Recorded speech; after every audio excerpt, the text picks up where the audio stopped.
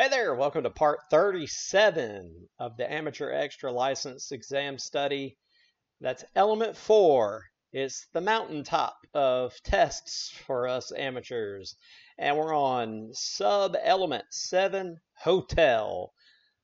This section, sub-element 7, has been a freaking doozy up to this point. We're near the end of this one. Then we can go find something else to get into. So question number 1, we're talking about oscillator circuits. And the 3 common oscillator circuits are Colpitts. Oh, look, that's me. Hartley and Pierce. Colpitts, Hartley, and Pierce are the 3 common oscillator circuits. And you're going to get to see 2 of them in just a minute. What is a microphonic? Now, microphonic, if you have an old guitar amp sitting around and you go tap on it, and it has a reverb tank in it, that's sort of like being microphonic. It goes clank, clank, clank, clank, clank, because the vibrations are causing an oscillation. So changes in oscillator frequency caused by mechanical vibration. You do not want that in an oscillator. What is phase lock loop? PLL for short. So phase lock loop is an electronic servo loop consisting of a phase detector, a low-pass filter, a voltage-controlled oscillator or VCO, and a stable reference oscillator. And here at Analog, this is 2 different PLL configurations, and you can see most of what was mentioned is there. So these are wonderful. They're in a package format. A PLL is very easy to construct using pretty much just the data sheet from these guys. So that they can tell you how to make them and what to do and all kinds of cool stuff if you want to make a phase lock loop.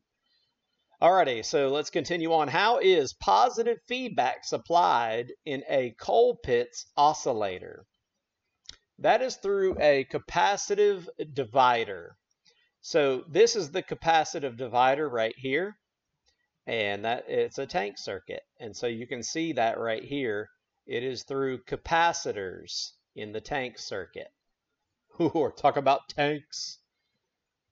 How is positive feedback supplied in a Pierce oscillator? Well, that's through a quartz crystal. And this is a Pierce oscillator.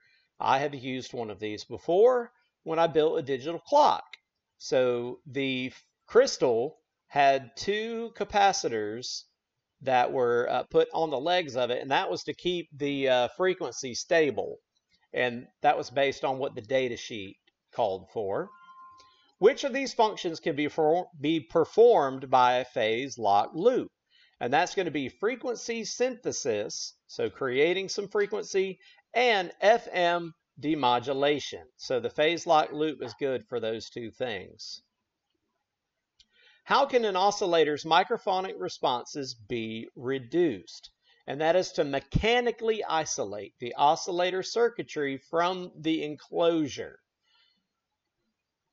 There's multiple ways to do that, but you want to mechanically isolate it from its enclosure so that if the enclosure gets bumped, you don't get those microphonic responses. I have a particular radio that was built by somebody else. I blew it up, took it apart, fixed it, but you can tap on it and you can see the frequency oscillate. That's why I don't play with it, but microphonics are a bad thing. Which of the following components can be used to reduce thermal drift in crystal oscillators? Now remember, we just talked about this crystal oscillator has 2 capacitors. You don't want temperature to affect these bad old boys here. So NP0 capacitors, that's a negative positive 0 capacitor. And they're also known as C0G if you were to go actually shop for them, but the dielectric is the NP0, negative positive 0. They have the least thermal drift out of any capacitor. And listen, they're no more expensive than a regular one. What type of frequency synthesizer circuit uses a phase accumulator lookup table, digital to analog converter, and a low-pass anti-alias filter. That is direct digital synthesizer. So direct digital is the giveaway.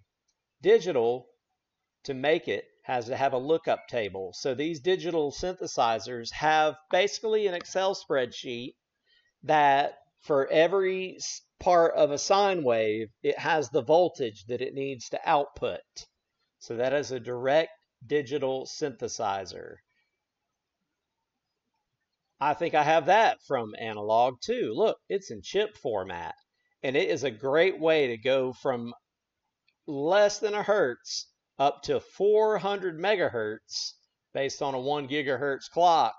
So this right here is a DDS, and it has memory on the inside and a lookup table and all that jazz to make different forms of waves.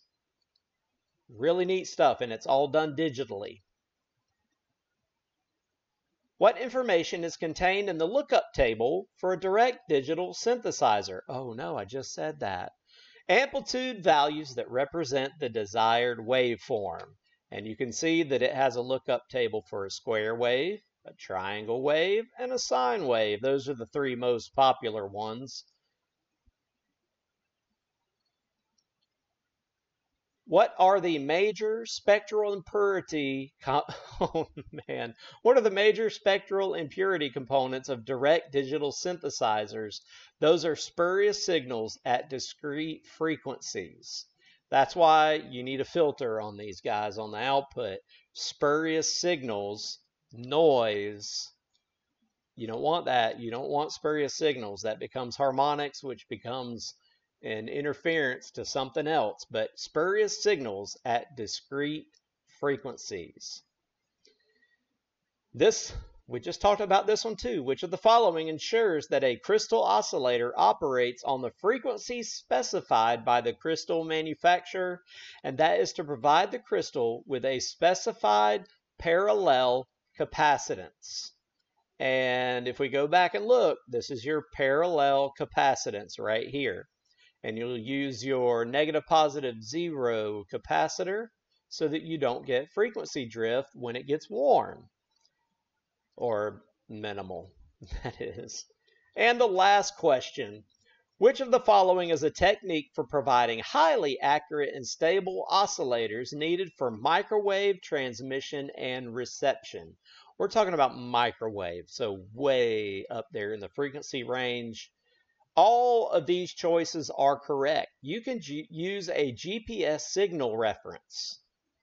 You can use a rubidium stabilized reference oscillator. Or you can use a temperature controlled high Q dielectric resonator. All of these choices are correct. Alrighty. Well, we've gotten through that one. I hope it wasn't too bad. Memorizing those answers, there's quite a few that you just have to memorize, so go over them as much as you can so that you'll know them. Remember, you only get one from that section. You could get lucky or you could not get lucky. Make my day. I'm W1RCP. Hope these are enjoyable. Hit like on this video. Subscribe to the channel to show support. And you don't have to click the bell. You can put the slash through the bell, but it shows support for my channel and it won't bother you a bit. 73.